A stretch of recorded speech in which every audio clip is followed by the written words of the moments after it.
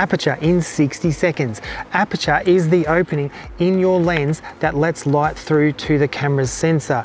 You can see it in there opening up and closing down. Obviously, a wider aperture will bring more light into your camera's sensor. A smaller opening will let less light in. Aperture is measured in what is called f-stops. A small f-stop number like f1.4 means a larger opening. A large f-stop number like f36 means a smaller opening.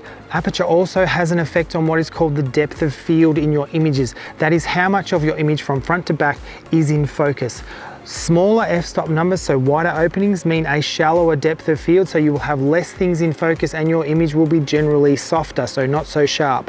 Smaller f-stop numbers like f36 will have a deeper depth of field, so more in focus from front to back.